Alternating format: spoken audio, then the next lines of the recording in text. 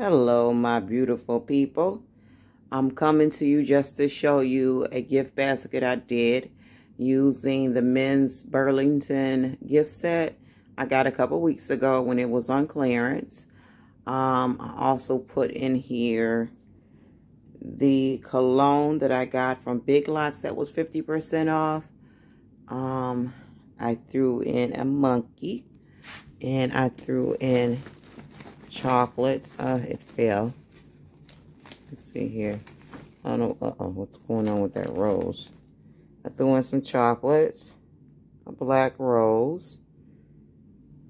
I threw in this sign from Dollar Tree.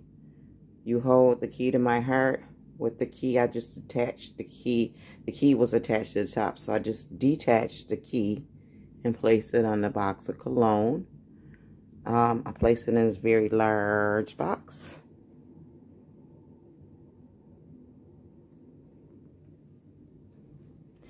The candy that's in here is a medium box of chocolates. The basket was too big to put that little teeny old one from the Dollar Tree in there, so I put that one in there. I got that from Walgreens, and I think they're $3.99. You might be able to catch them on clearance. I mean, not on clearance, but on sale for cheaper coming up. The Valentine's candy should be going on sale now. What else about this basket I want to tell you guys? Well, I'm just going to wrap it. Let's see how it does when I wrap it. I'll be right back, guys. Okay, so my men's basket, Valentine's Day basket, is complete. It's all wrapped up. As you can see, I use cellophane to wrap it. I'm done with experimenting with shrink wrap and cellophane for now. I secured the items down in the basket so that they wouldn't shift or fall.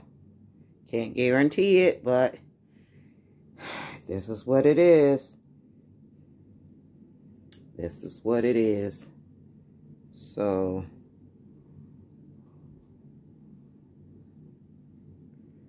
I made the bow.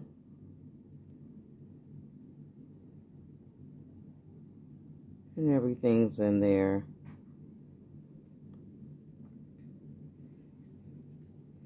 Okay, guys, as promised, I made another large basket. Have a good one, guys.